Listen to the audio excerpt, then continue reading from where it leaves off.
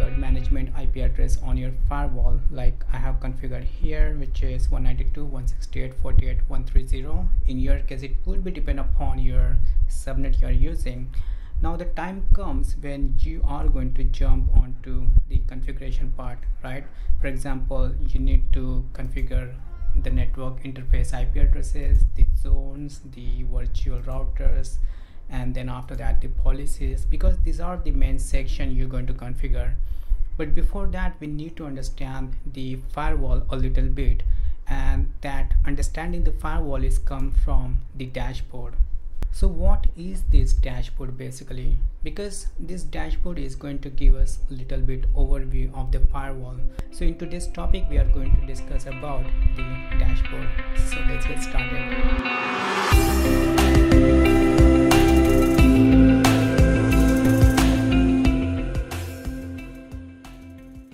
In the dashboard, you can see the first option, which is high availability, and the second option is here interfaces. We're going to discuss high availability later, end of this recording, and we'll start with these interfaces first. But let me tell you one thing, because once you configure this firewall, you might not see this high availability and the interfaces. Then what you have to do is you have to go to here widgets, and in system you can see these are the options. So let me do this, let me delete this, and as you can see, there is no interfaces or HA showing, right? So you have to go to widgets, and in systems you can see the interfaces and high availability. Now let's first discuss about the interfaces. As you can see, just it's giving the status of the interfaces, what are connected and what are not. So from the dashboard you can see which are the interfaces are connected. If they are connected, you can see in green. If they do not have any connectivity, you would see in gray. And if they are connected but they might be down or maybe disconnected, you might also see some kind of the red here. So that is the overview of the interfaces. Now let's move on to the next, which is the general information. In general information, you're going to see some basic things. For example, the device name. This device name is nothing but the host name you give to your Palo Alto firewall. Like I have given to my firewall, which is PA VMs, like Palo Alto virtual machine. But if you have your devices in many offices, for example, you have like got 50 or something branch offices, and you have firewall in each branch offices, and they might be located in different cities or maybe different countries, then you can give the firewall name like firewall 1, depend upon the country, and depend upon the model number. So basically you are going to give the host name, which will make sense that when you are trying to access this firewall, because in future you are not going to access this firewall individually, right?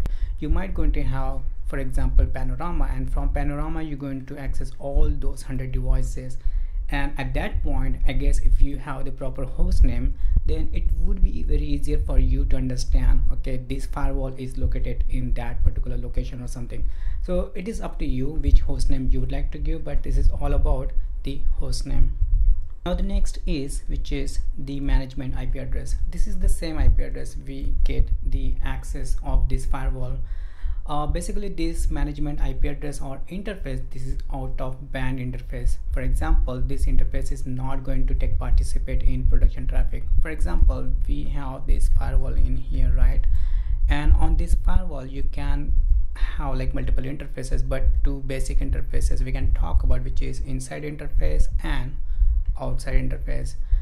And to access this firewall, what we are doing, basically we have connected by using an MGMT, which is also known as management interface. So this IP is basically assigned to this management interface. So what is use of this management interface? Basically what happens, sometimes you do some kind of maintenance on this firewall, or for some reason your interface might gonna go down, which is connected to switch, for example, in here, or this might be connected to cloud, to internet. So at those point this interface are going to like non-accessible. So we do not use these interfaces for management purpose. So this is the advantage of using the management interface, where we can access this firewall even though the interfaces which belong to the production traffic is down.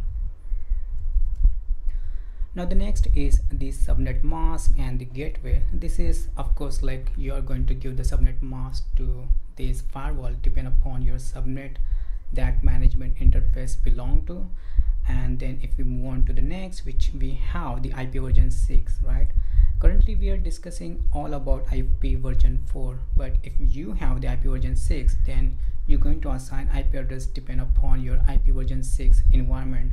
So after configuring that, you might gonna see the IP address belong to the IP version 6 as well. Now the next is the MAC address of this interface. So this is basically binding between this MAC address and the IP address we're using.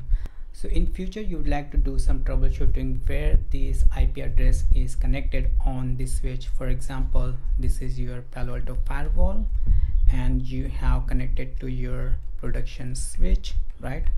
And this is belong to inside interface, and this is something connected to management interface. Now you'd like to know which port is connected on your switch, because if you have like very large enterprise network, then you might gonna do some troubleshooting. Then you can have several ways to find this kind of physical connectivity. If you have the tags on these switch, you can find the location. But if you have like hundreds of cable connected, then sometimes you have only way to understand from the IP address and from the MAC address of the firewall to understand where it's connected. So what you're gonna do on your switch, you can going to put the command which is show ARP. It depends upon the switch you're going to use. So on Cisco, for example, it uses show ARP, and in the show ARP you're going to get the MAC address table along with its IP address table. And once you get the MAC address, what you're going to do, you're going to use next command on the switch, which is show MAC address table, and then after that you can use pipe include, and you can put the MAC address of this firewall, and then it will going to show you, okay, it's connected to interface. For example, this connected to interface 10, this is connected to interface 1, and you are going to get the information which is connected to this IP address gigabit 0/10, for example. So on this switch you can use this MAC address information for troubleshooting purpose as well as to find the location of this connectivity. Now after that there is a model number. So model number is totally depend upon which firewall you're using. For example, if you are using 200 series firewall, or might be using 3000 series firewall, or you might be using 5000 series firewall, it's totally depend upon that, and you are going to get the model number in here. In my case you only see the VM because this is VM based, this is not the hardware. But in your case, if you have hardware, then you might gonna see the model number you have purchased from. Now what is the importance of using this model number? Basically what happens when you are going to upgrade your Palo Alto firewall, then what you're gonna do, you're going to download the software from Palo Alto cloud, which is belong to the which model number, because once you do the refresh on your Palo Alto firewall, it's going to show you like all different types of software is in there available, but the one you're going to utilize which belong to this proper model number. So for example, if you are using 3000 series, then you're going to select 3000 series and you're going to select like download, and then after that it's download, you're going to do the install. So you're not going to select any other model number, just the model number you are using, and that is the use of the knowing the model number from this dashboard. Now the next is the serial number. You can see the serial number on your firewall if you have the hardware device, but if you have virtual machine, you might not gonna see the serial number because you need to register your virtual machine with the Palo Alto, and they are going to assign the serial number for the virtual machine. But if it is hardware, then you already going to see the serial number because it's already been registered with the Palo Alto support. Now what is use of having this serial number? For example, you are facing issue on your firewall. For example, there is some commit is not happening, or firewall is getting rebooted on its own. So what you do, basically you go to Palo Alto portal, and then after that you try to open case with them. At that point it's going to ask you, okay, what is the serial number of your firewall, once you have the valid serial number, they're going to open a case with your Palo Alto firewall. So that is the use of the serial number when you are opening case with them. Now the next you see, which is CPU ID and UUID, which is also known as Universal Unique ID. So this is important. For example, if you have the virtual machine and you would like to use this virtual machine as a production, at that time what you have to do is you have to register this VM with Palo Alto, and they're going to register with the CPU ID and this UUID. Then only you can use this Palo Alto firewall in your production. Other than that, this VM is just going to work as a standalone. Now the next is the software version. This is basically the software is installed on this Palo Alto firewall. In my case it is 904, but in your case it could be anything depending upon which version you have installed. Right now, since we are recording this video, it is going to be version 10.2 they have released, and you might see if it is the latest version you are using. Now the question is, what is the use of having this software version information here? Let's suppose you are on the version which is 10.2 or something current and latest version, and in future you decided to go to 10.3 or something. Now let's assume after upgrading this firewall on 10.3, you might started facing some issue like commit is not happening, the firewall is become slow, or its CPU and memory is getting high utilized. So it can be any type of problem you might face after upgrading the firewall. It doesn't happen in most cases, but sometimes it happens, and I have seen that.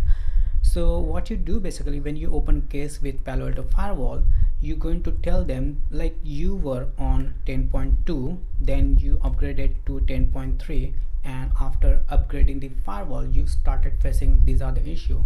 So what they basically going to do, they ask you to upgrade to 10.3 to something, 10.2 something, it was, for example, here was 1, and they will ask you to upgrade to next version because that might be one of the bug they found and it might be fixed in the next version. And let's suppose if they do not have any bug fixed into the latest version, or their latest version is going to come near after a month or two, then they might going to ask you, okay, you can just roll back to the previous version, or they might have fixed the issue in the previous two different version. For example, you were on the 10.2 maybe 3, and they might ask you, okay, do one thing, you just go back to 10.2.10.2.2, something like that.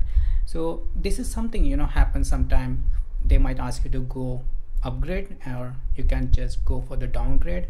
So it's totally depend upon the situation you're stuck in, and that is where the software version come, where you would like to keep a track of which version you are using in and which version you are going into the future. And if something happen, you can just roll back to the previous version, or you can go to a different version. Now the next information we see here, which is Global Protect Agent. This belongs to the VPN client. If you have the users, they would like to use VPN, then for them the VPN client is important, and you are going to get the software version of that VPN client in here if you have configured that VPN. Then after that, there's some other version we see here which belong to like application version, then URL filtering version, and Global Protect Pointless VPN version. So these are the services. If you have taken like additional services or additional plugins from Palo Alto, then you are going to get those information in here.